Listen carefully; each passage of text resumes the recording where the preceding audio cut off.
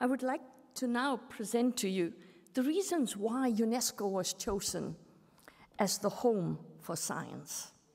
And maybe I would get this first slide up, please. Thank you. Thank you.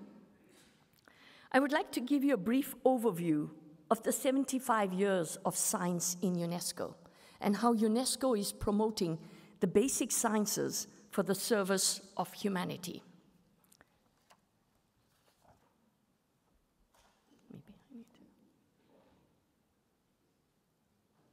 Obviously, I'm not very savvy with this system. So, oh, there it goes. We'll see here an overview of all the Sustainable Development Goals. And all of these Sustainable Development Goals need access to science, technology, and innovation. You cannot educate a child who is hungry or thirsty. We do need international scientific cooperation, but we also need science to respond to all of these development challenges.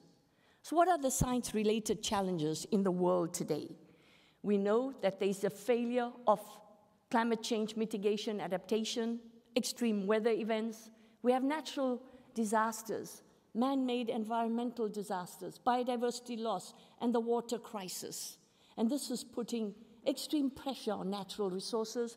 There are many conflicts, people are being displaced, and the small island developing states, Africa, women, and developing countries bear the heaviest burden. So what can UNESCO offer?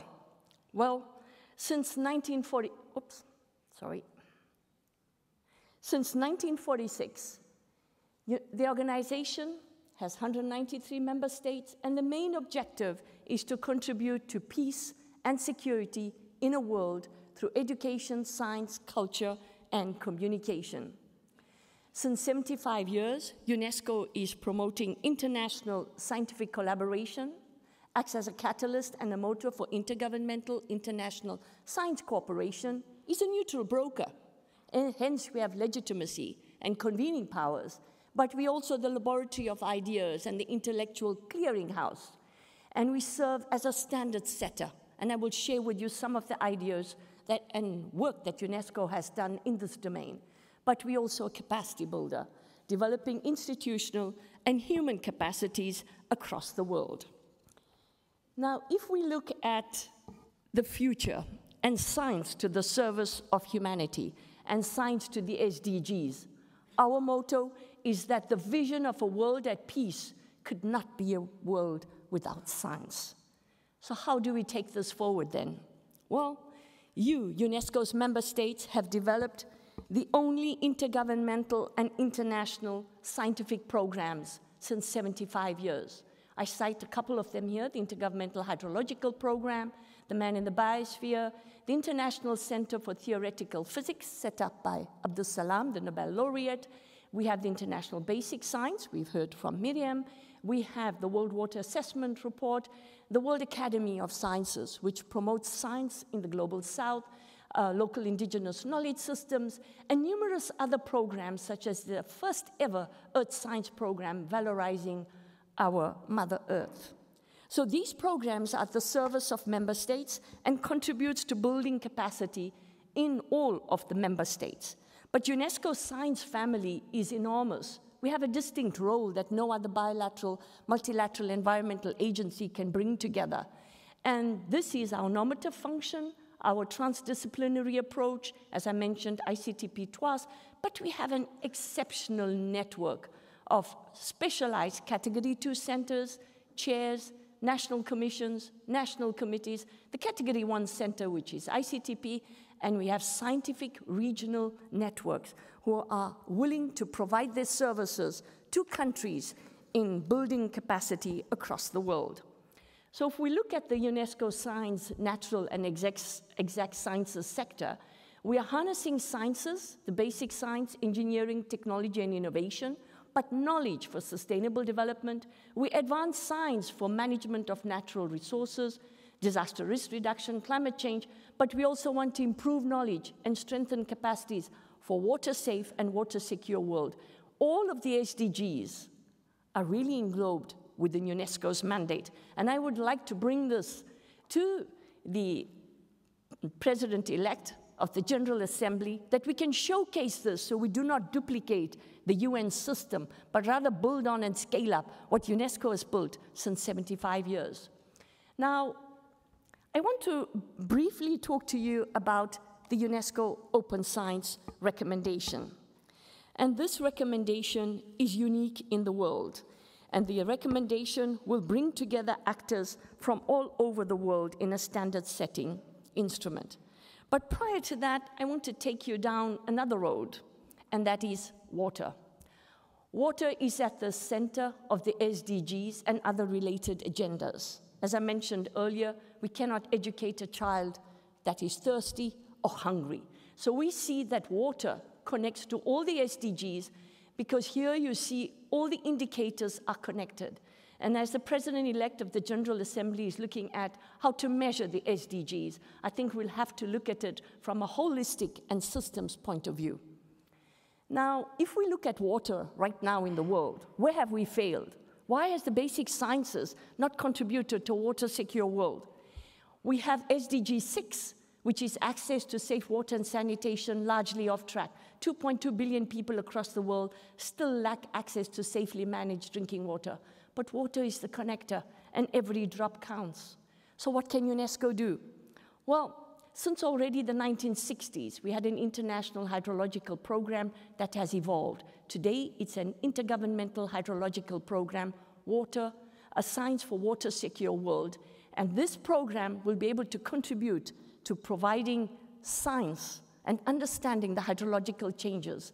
And we would like to continue to work with you for promoting the basic sciences and access to water. Maybe we don't realize that basic science is critical for providing water services.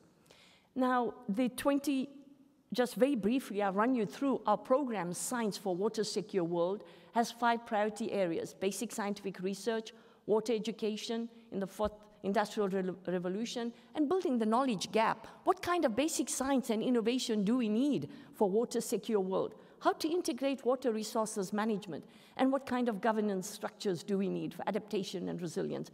This is the program of UNESCO for the next 8 years, and we look forward to working with you on this. Now, one other topic that was raised by the President-elect of the General Assembly is our environmental challenges that we face today. We know that the biosphere upon which humanity depends has been deeply reconfigured by human activities. 75% of land is altered, 69% of the ocean is facing stress. We've seen this in the Lisbon conference recently. And 90% of Earth is already significantly altered. 80% of wetland is lost. So what can we do? What can UNESCO do? And what has UNESCO done since its inception? Well, we all recognize that nature is under stress. It's a time for transformation. It's a time also that we have to see our relationships with nature. We have to put science to the working. We have to put science in the making so that we contribute to a better environment for now and for future generations. What can UNESCO offer? UNESCO has a multitude of unique ecological and earth science programs and networks built up since the late 40s. I'd like to inform all of you, the first soil map of the world was created by UNESCO in the early 1950s. And today, UNESCO counts 1,154 World Heritage sites, natural mixed sites. We cover 6% of total Earth.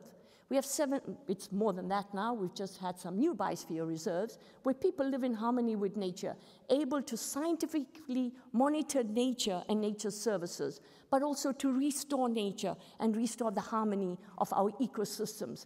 These sites are really addressing climate change, biodiversity crisis, and we are promoting scientific monitoring of the environment. Now, another unique program we're celebrating 50 years this year is a program of geosciences and valuing our geological heritage. This is critical through the International Geoscience Program and the Geoparks Program. We advance new initiatives related to geodiversity for sustainable management of our natural resources. And I believe that these programs are critical and contribute to the future mandates that we are looking at for basic sciences. Now, Miriam Shadid briefly talked to us about the program of the International Basic Science Program, which was established in 2005 by UNESCO. And I want to sincerely thank her for raising the value for this International Basic Science Program. And we are promoting capacity building in the basic sciences through our programs here in headquarters, but also our programs in Trieste, which is the International Center for Theoretical Physics, but also the World Academy for Sciences. And our colleagues who are here are going to present to you the programs in that regard. But I'd like to inform you that science, technology, engineering, mathematics, education will be the new work order. Previously, we looked at literacy as being able to read and write, but the next work order will be based on STEM education. Most of the jobs in the future will be based on people who are savvy and a scientifically literate populace. So what can we do on this? How to increase the basic sciences in shaping our future? We really need to understand the vertical integration of science, that the bank of knowledge we have in the basic science can be transferred from one generation to the next for transformative societies. But for that, we have to increase the basic science culture. It is equally important to increase research funding. But at UNESCO, we have promoting STEM education across the world and in all schools, in all countries. We are looking at curricular development, capacity building, advocacy, facilities, and equipment. We really must enable our children to want our science. We also have the microscience kits, robotics, and AI. And this is just to give you a glimpse of our programs across the world and the robotics developed by UNESCO to demystify science and science in the making. Now, I get to the next slide, right. UNESCO was mandated in the United Nations system to produce a report which is very unusual and unique. As the world is engaged in a race against time to rethink development models by 2030, the deadline for reaching the SDGs, UNESCO produces an overview of trends in science, technology, and innovation across the world. It is the only organization to monitor these trends every 5 years. Last year, we produced a report. This is the UNESCO Science Report, entitled "We Are in a Race Against Time for Smarter Development." Are we using science to build the future we want?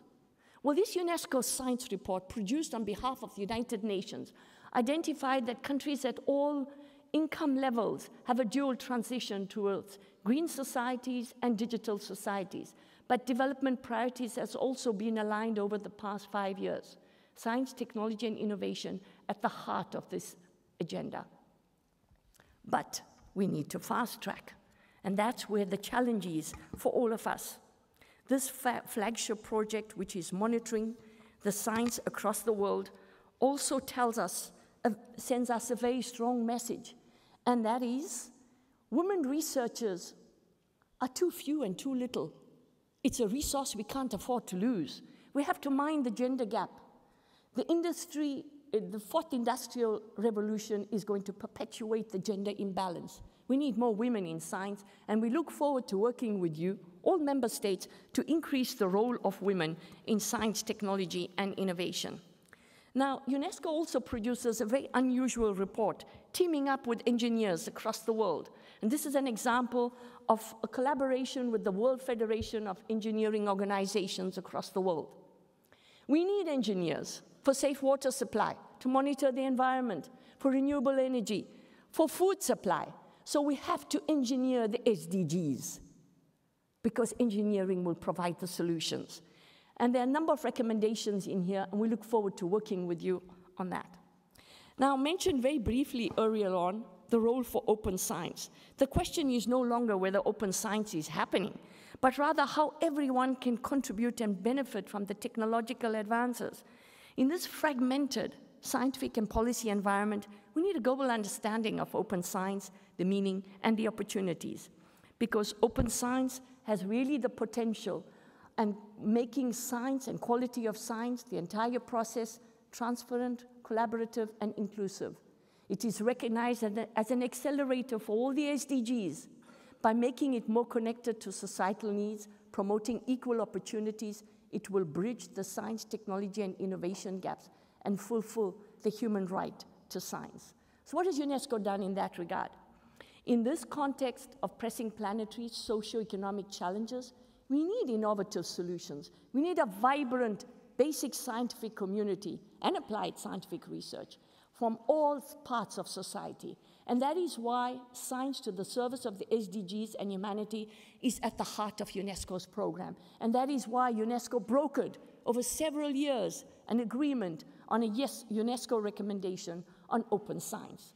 This is the first international normative instrument on open science to ensure that no one is left behind. I invite you all to join the movement on open science. Now, basic science is really our greatest and collective endeavor. And this is probably an appeal to the international community who are with us here today. Science has altered our material environment, given new tools of thought and extended our mental horizon. Science generates solutions for every day of life and helps to answer the great mysteries of the universe. It gives civilization a new vitality and a new dynamism. The intense cultivation of science and its application has given us unprecedented standards of living. We all practice scientific methods in our daily lives, from the morning when we start to washing our hands with soap which contains sodium dodecyl sulfate, which breaks the walls of bacterial cells. So we all start as scientists in our daily lives every morning. So what can we do? What can we do to change this momentum? How can we bring science to the access of everybody? Well, what do we need for the future of science? What has the pandemic taught us? There's an importance of timely and freely accessible scientific information, the importance of scientific collaboration, sharing science, importance of science policy dialogue, and the human right to science. So basic science is indeed our greatest collective endeavor. And as we celebrate this International Year for Basic Science, let us say that if we cannot manage science, we cannot measure it. As Nelson Mandela told us in South Africa, during the apartheid years and beyond, we need to put a face to basic science because indeed, and I will share with you our special thought of UNESCO, basic science is the beating heart of sustainable development. I thank you very much, and we look forward to working with you on the numerous different initiatives across the world. Please take science home from UNESCO to your homes. Put a face to science, the beating heart of sustainable development. I thank you for your attention.